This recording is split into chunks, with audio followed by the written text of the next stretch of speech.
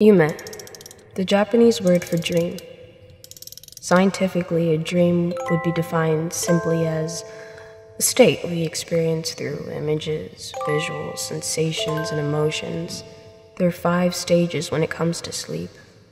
This condition mostly occasionally occurs when we hit the 5th sleeping stage called REM sleep, short for rapid eye movement sleep.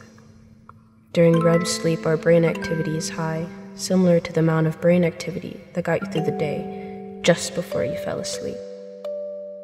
But we are not scientists. So what is a dream to us? Definition of a dream varies for everyone. What is my dream? What do I want to grow up to be? But do I even have a dream? I'm only 16. I'm unsure about everything. In the midst of my curiosity, I ask my parents, what is your dream? My mom tells me her dream was to become a nurse. My father, a computer technician.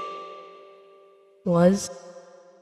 That word ponders in my mind that night. Was. Past tense of being. More things come to realization that night. My parents have sacrificed their goals and dreams to take care of me and my siblings. Due to the endless shifts, the tiredness in my parents' eyes seem to never fade. And sick and in health, they've been there. My parents dreamt to become someone as well.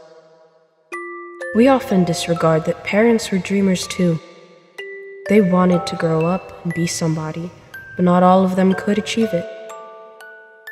Whether it be due to their circumstances or simply to take care of us.